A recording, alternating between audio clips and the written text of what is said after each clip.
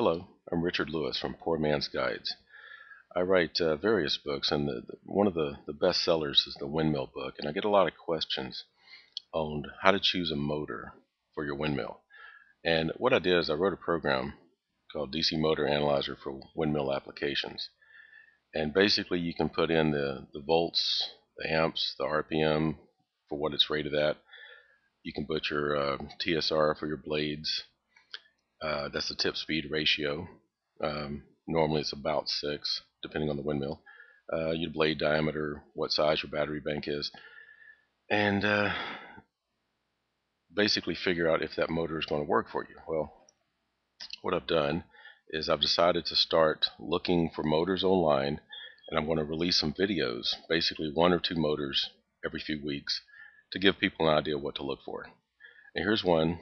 I found 2 motors on surpluscenter.com, and here it is right here, www.surpluscenter.com. And here's one motor. It's actually a gear motor, and it's 160 RPM.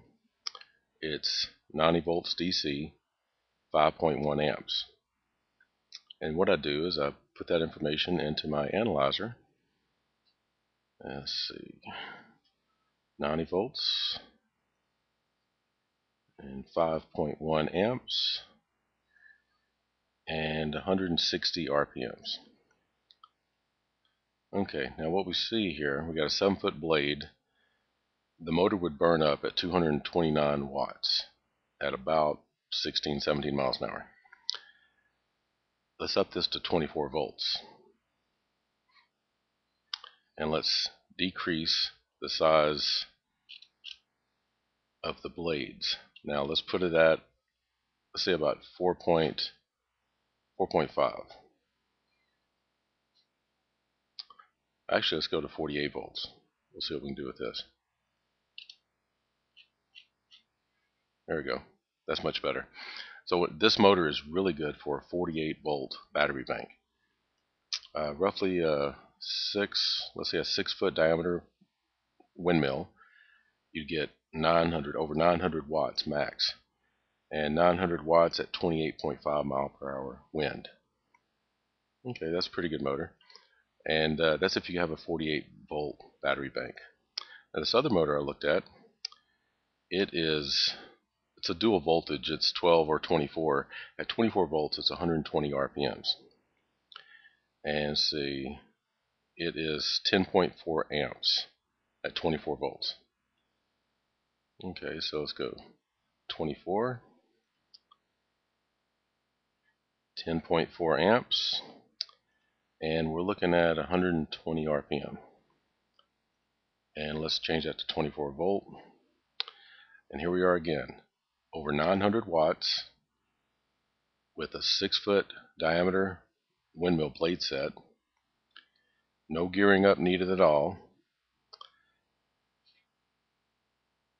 And let's see, and that's 28.6 mile per hour winds. Now you could change that to 12 volts, and you're looking at changing the blade size, but you're looking at less than 500 watts and about somewhere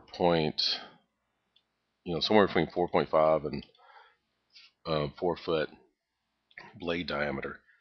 And anyway, what you want is try to get it. You try to get the top power, your motor limit, your generator limit. You need to get it in the upper right.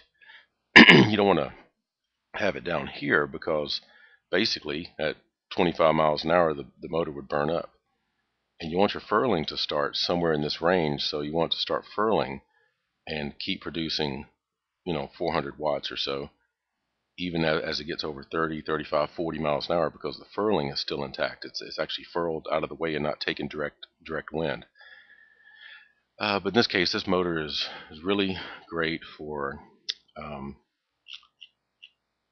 about 1,000 watts, or about 936 is the max.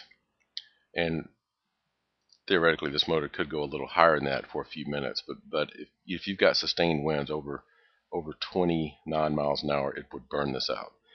So anyway, I hope that helps, and I'll I'll check back in a week or two and I'll make some more videos and show a couple more motors. Thanks a lot.